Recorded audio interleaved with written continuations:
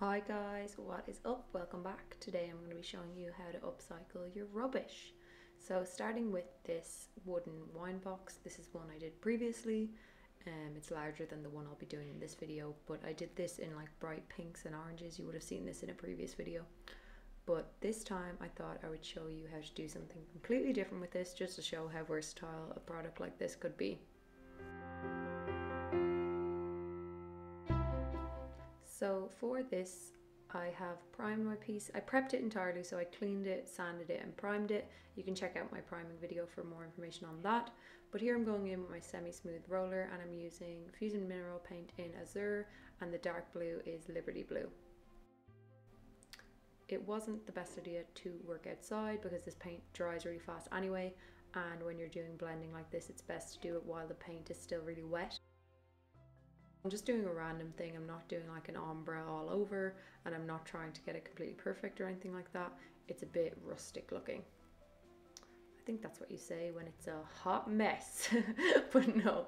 So here I am going in with another layer of these colours. It was a very hot day and it was drying very quickly. So I have a little bit of water in a bowl there, and if I was struggling, I'd just add a little bit of water.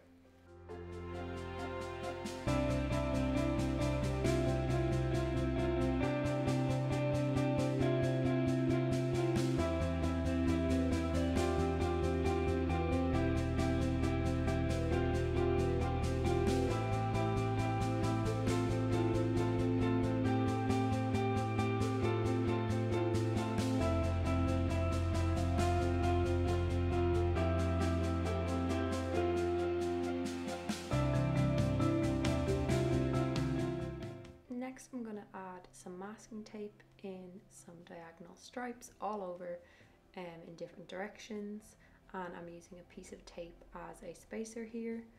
I'm using Indasa delicate tape here, and I'm going to be painting over this with the same colours that are underneath, which seems mad, but I knew what I was doing. Okay, I knew what I was doing. I'm doing the same colours underneath, but with like a gradient as well, except inverted, so wherever's light will be dark and wherever's dark will be light.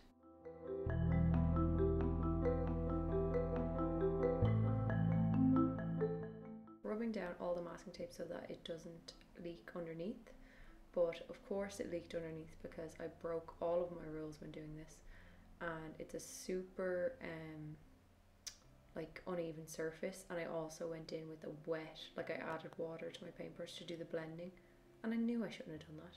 As soon as I did it, I was like, oh my god, why have I done that? But anyway, it caused loads of bleeding. You'll see it here.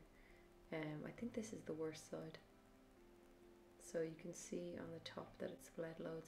There's also like residue coming off of this masking tape, and I do still really like it for wooden surfaces, but I probably wouldn't use it on painted surfaces again. But loads of the sticky residue, the glue, came off onto the piece. It did come off, but I would just be worried that it wouldn't come off sometime. You can see these two sides didn't work out the best.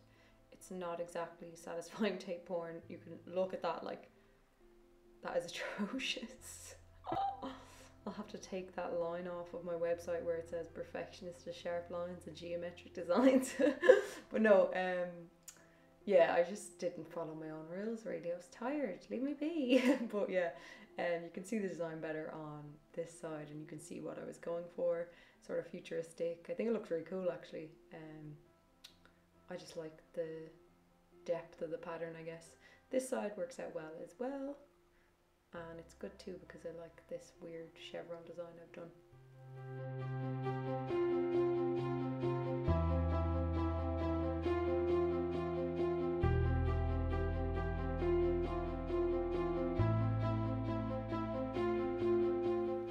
Here I am modelling my box. Oh, that came out wrong. Here I am modelling this storage box. How about that?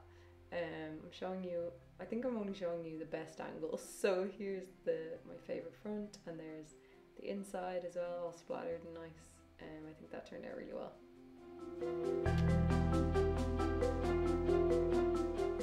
Okay, here's a look at the bad sides. Oh god, you have to laugh. And here's the, the back. Yeah, like not much to say about those bleeds. Pretty ugly if you ask me. Yeah, so I'm gonna go in and touch these up with a little paintbrush, or I'm gonna try anyway, because all the colours have blended, I'm not sure I'll be able to do it. But anyway, that's the end of that upcycle. So next I'll be showing you how I turned this Greek style yogurt tub into a flower pot. So here it is here, painted in all these lovely colourful shades.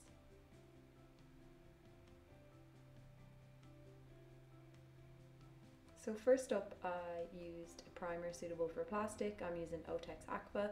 It's water based, so it's really handy, and I'm just using it on my Palm Pro zebra brush. So this was it after it had been primed, and then I let that dry overnight, and then I started painting my shapes on. So I didn't draw any of this out, I just did sort of freeform, and I'm doing these little weird teardrop shape type things, and I'm doing it with a small paintbrush first and then going in with a big paintbrush.